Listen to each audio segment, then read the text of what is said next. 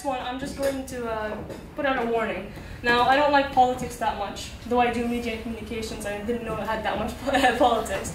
But I'm originally Palestinian, and a lot of you might have heard of the Palestinian crisis. Some of you might know it very well. Some of you might know the surface. I was not born there. I did not live there. But that's where I'm originally from. I have a Jordanian passport, but I was born and raised in Qatar. I've only been there once, and unfortunately, my family, not all of them were allowed to go.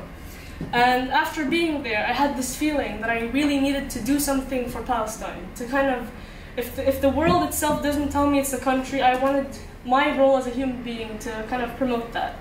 And every time I did an art piece, I made sure to dedicate one artwork for Palestine. And every time I decided to talk to someone, I dedicate one conversation about Palestine, just to share the message.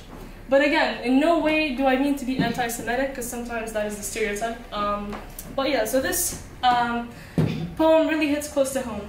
It's called Palestine. I never knew home was a place I had to ask to enter. I never knew home was a place where my family weren't welcome. I never knew home's hills were tainted with white settlements. I never knew home's atmosphere was 78% tear gas.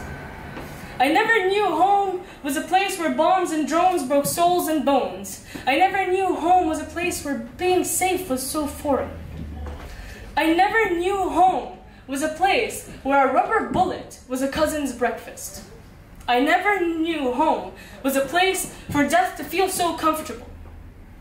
I never knew home had borders that had the privilege of movement that I didn't. I never knew home's children were too busy grieving to consider the possibilities of their futures. I never knew home because they took it away from me. The world told me that it was okay for it to gradually disappear. But I knew Palestine, the home that will always last within my identity, the home that will never cease to be. Thank you.